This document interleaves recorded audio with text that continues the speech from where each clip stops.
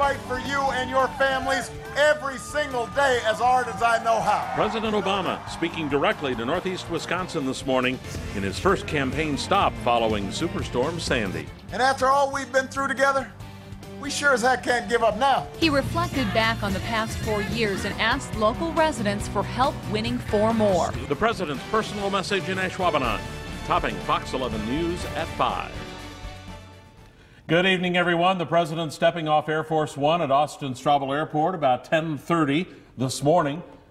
That's right, there he is, and it was the start of a busy day for him. He went on to address the 2,000-plus supporters who were waiting for him there. Now, he spoke to the crowd of what he called positive changes for the country. The president also took time to criticize his opponent.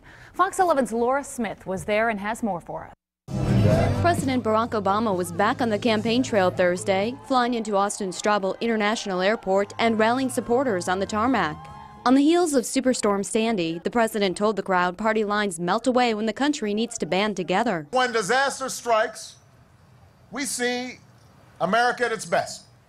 One country. All the petty differences that consume us in normal times all seem to melt away. There are no Democrats or Republicans during a storm. They're just fellow Americans. Obama went on to attack opponent Mitt Romney, saying the Republican presidential nominee is not the candidate of change he portrays himself to be. What the governor's offering sure ain't change. Giving more power back to the biggest banks isn't change. Leaving millions without health insurance isn't change.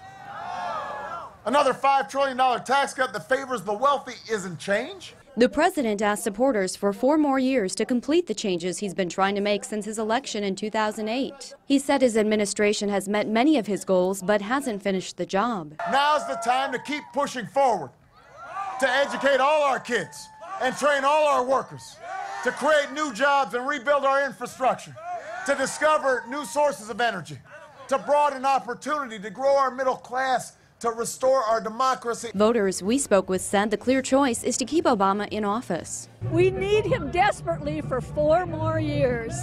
He's just the greatest.